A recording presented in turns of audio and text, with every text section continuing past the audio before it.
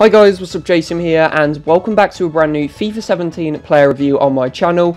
And in today's video guys, I'm going to be reviewing 84 rated SBC Fernandinho. So in 7 matches from the centre mid position, he managed to score me 9 goals and get me 2 assists, what is absolutely amazing. Now getting into some of his in-game stats, as you can see, he has 90 aggression, 90 interceptions, 78 vision, 71 crossing, 83 dribbling, 85 long pass, 84 shot power, long shot. What you will see a lot of long shots in this video. He has 4-star weak foot, 3-star skill moves, and his main positions are centre mid and CDM. Although looking at his card stats, you could probably also play in the cam position. So now getting into his pros, his first pro is long shots, and this is probably the biggest seller of this card. The main reason you should probably do the SBC is because of his long shots. This guy's long shots are honestly incredible. I would even say on par with Team of the Season Ericsson, and as you know, he had insane long shots. If you haven't seen that review already, I will leave it at the end of this video so you can go and check it out. So yeah, that's his first selling point. His long shots are incredible. Most of the goals in this video you will see from him are long shots.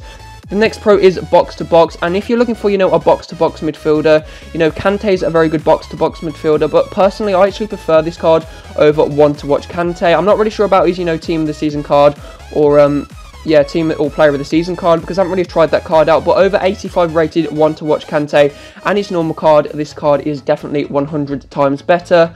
Just because he's got extra things such as long shots, as well as, the defensive work rates that Kante has. And then the final pro I could find with this card was his dribbling. This guy keeps the ball so close to his feet. It's really good, midfield when he's surrounded by, a lot of players. He's really good at getting out of, tight, small spaces, and then playing the pass through to the strikers or the wingers. And he's also good taking on players, as you see here, running past a load of players, playing a nice through ball there to Player of the Month Son, who unluckily for us couldn't finish it. And then the only con I could find with this card was his height. If you're looking for that sort of player who's going to win all the aerial battles, this guy's not the player for you. But in a centre mid position, he's sort of alright. If you're looking to play him in more of a CDM role, maybe he's not going to be the guy for you. But if you're looking to play him in a centre mid position, he will be completely fine. So as you can see in this review as well, I'm sort of including not just goals, I'm also including a lot of like assists he's got and dribbles he went on, just because I think it makes you guys get a better idea of what this card is like. So as you can see here, showing off his pace there, playing a nice 1-2 there with Ericsson, running through on goal, and look at that for a very cheeky finish over Butland there, who came running out, just a cheeky dink over the keeper. Very, very nice goal there. And he has actually perfect work rates, in my opinion, for a centre midfielder. He has medium attack, high defensive. So this means, he will join in with the attack but not go too far forward. And he will also be there, in front of your defence to give them, the extra wall in front of the defence. So yeah. So as you can see here, we get a really nice assist here. Do a nice driven shot, cross there.